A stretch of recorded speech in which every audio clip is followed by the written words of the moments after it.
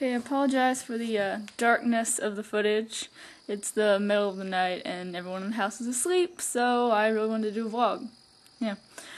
Okay, so basically, I watched the documentary Gendernauts today, which is completely amazing and I love it.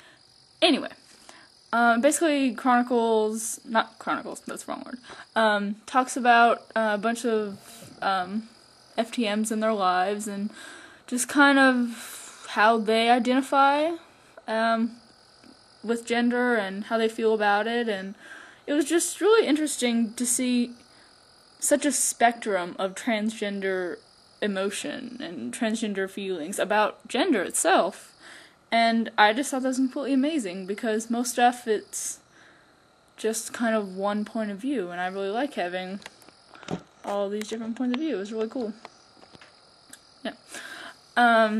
Yeah, so that led to me attempting to paint, and I am not an artist at all, but no, I tried.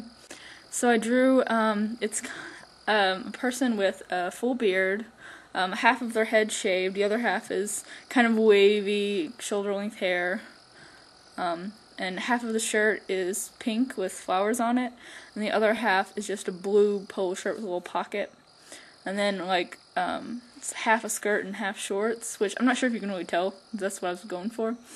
And the skin is gray, kind of just showing how it's not black and white.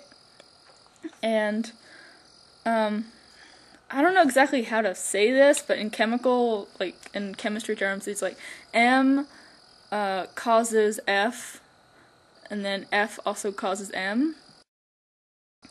So yeah, I wanted to show that you couldn't tell if it was an MTF or an FTM.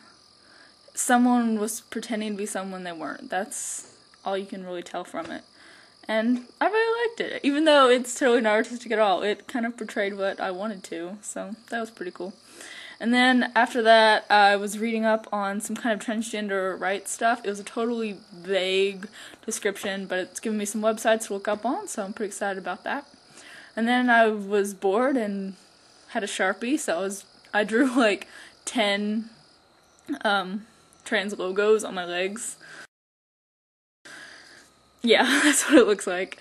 And what did I do after that? Oh, and then I built this thing.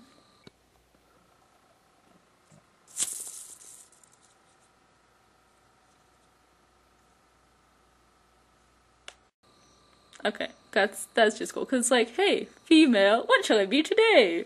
Yeah, no, I thought that was pretty cool. And then a couple other things. Yeah, I love Photoshop. And yeah, it's been a really awesome trans day. I really liked it.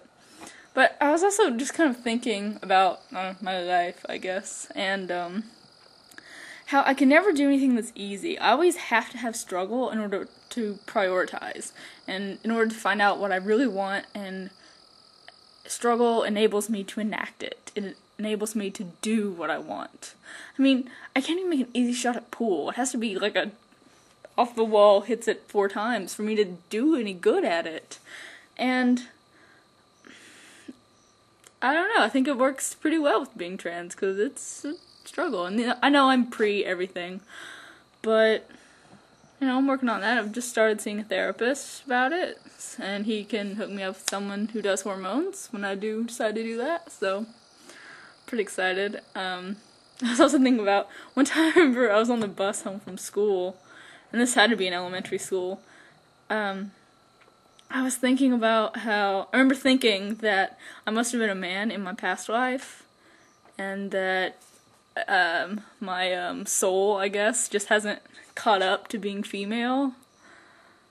And I think it was my own subconscious way of dealing with my masculinity, I guess. I like those kind of childish reminders, the adolescent reminders that I'm figuring out who I am, and it's not just me being crazy or looking for struggle. Makes me happy.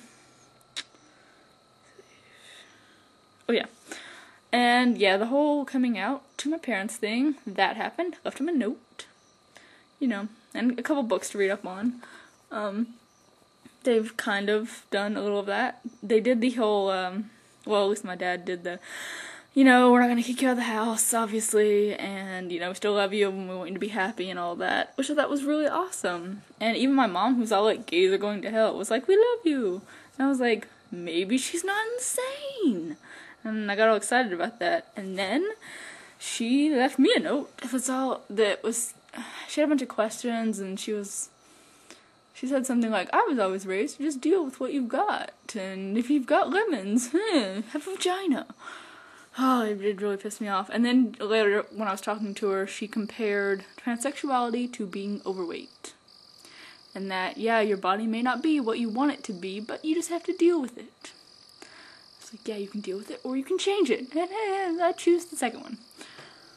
Yeah, and then she ripped up the note, I guess to kind of erase, what she'd said, because later on she said, one day I hope that I make it into heaven, and, many years later I hope to see you there too, because I'd hate for you to go to hell. Yeah, that was awesome. Go, Mom, and your fucking hate.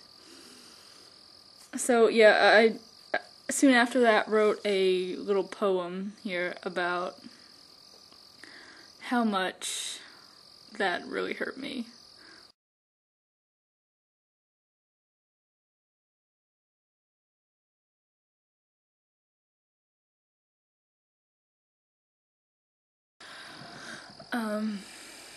Yeah.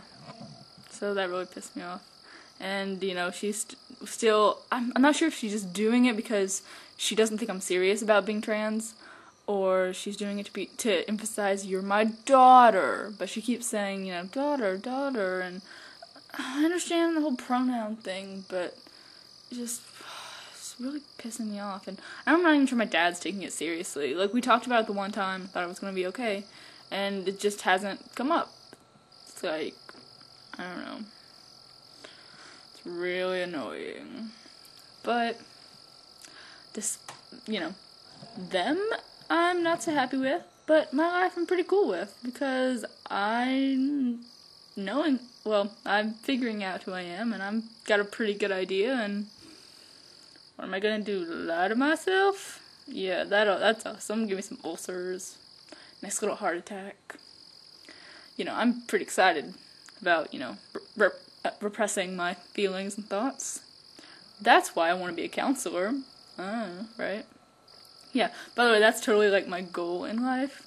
Because I wanted to do psychology, but I didn't know what. And then I got to reading, and I thought, it would be so awesome to work at, a sex reassignment clinic, or some other type of just dealing with a lot of trans people. And, the counselor I'm seeing, I was kind of talking to him about it a little bit. And he's like, yeah, it'd be really awesome. Because, there have been, drug addicts doing, drug addict therapy and, stuff like that. And there aren't any, trans people dealing with trans patients. So I think that would be completely amazing. That's my little philosophical moment for the day. Good night.